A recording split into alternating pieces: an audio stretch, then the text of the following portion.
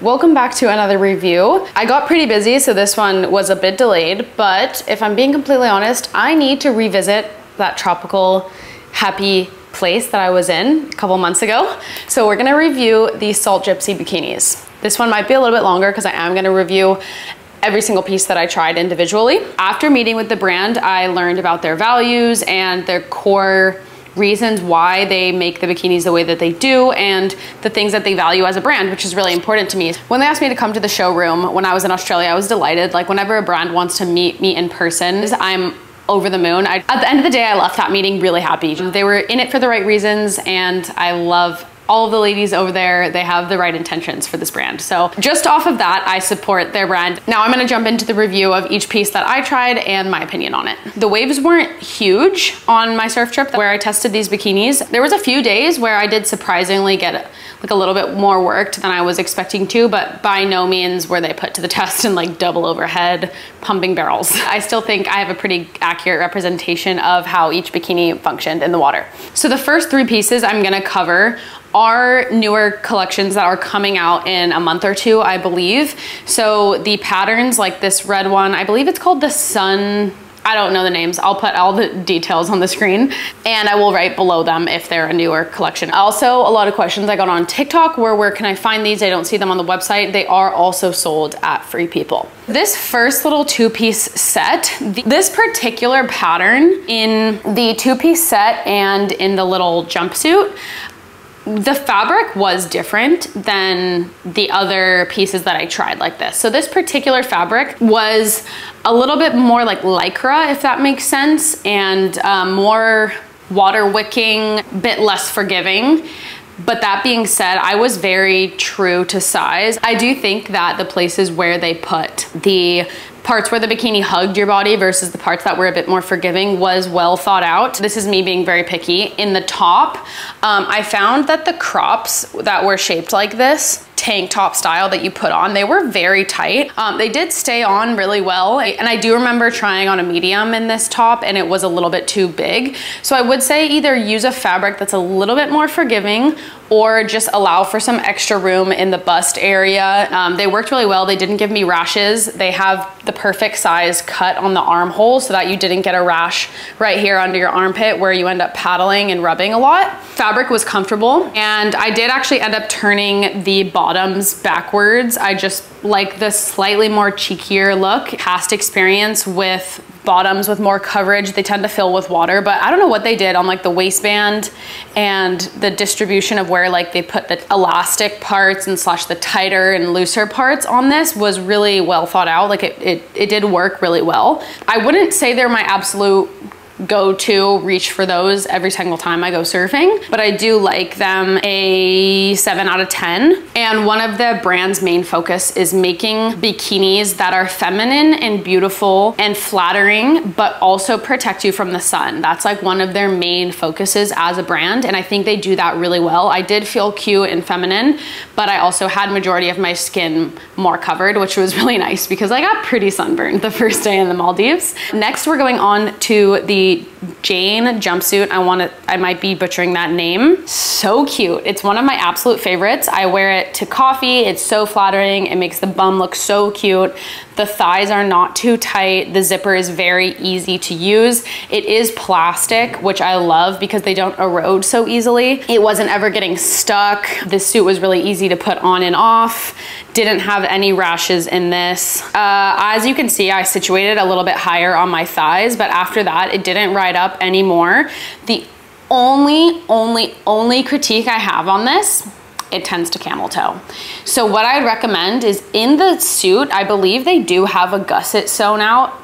I would recommend putting, not a pad, but like something thicker in the gusset area, because if it's just fabric, it literally clings to every little crevice, if you know what I mean. So that's my only recommendation with this. However, I was able to like situate it and move it around in the water to the point where it was fine, and I did enjoy surfing in it, but that is like me being picky, extra little detail that I would add.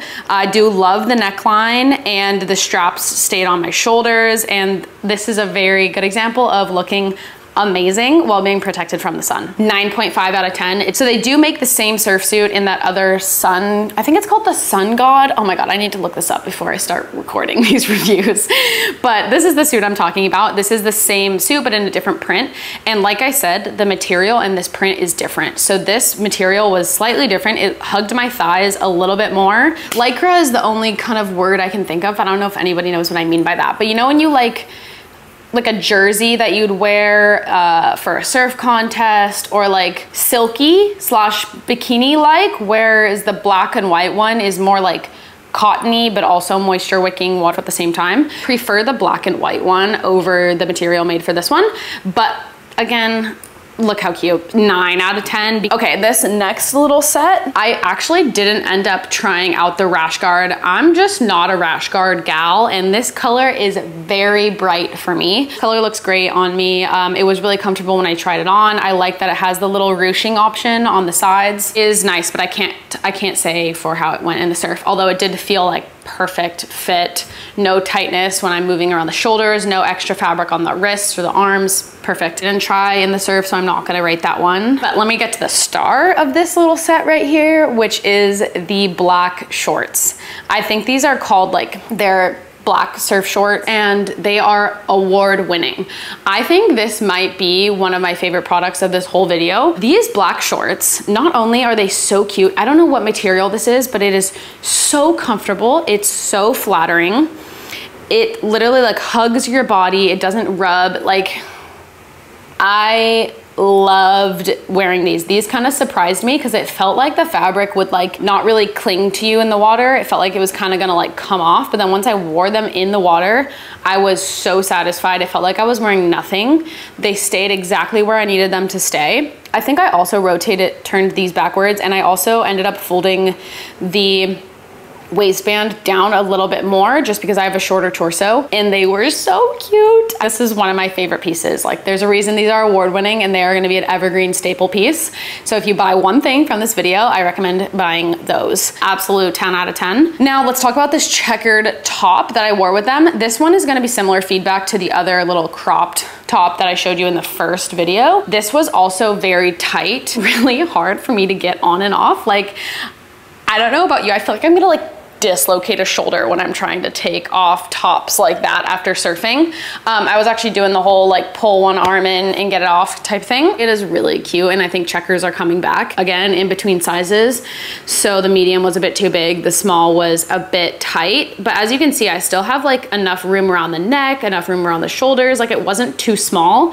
So I just tend to not typically gravitate towards such restrictive tops. Whenever I order bikinis, I usually order like an extra small bottom and a small top. I just hate being like restricted up top, but I do love that piece for the sun protection. Say 8 out of 10 because we're talking about function here, and maybe that'll fit you better than it fit me. I think the fabric could be a little bit more stretchy. Like, I think if they use the fabric that they use on the black staple like shorts on that top, that could be getting somewhere. Let's move on to this purple little lavender bikini set. The top was one of the best surf tops I've surfed in that doesn't have a tie.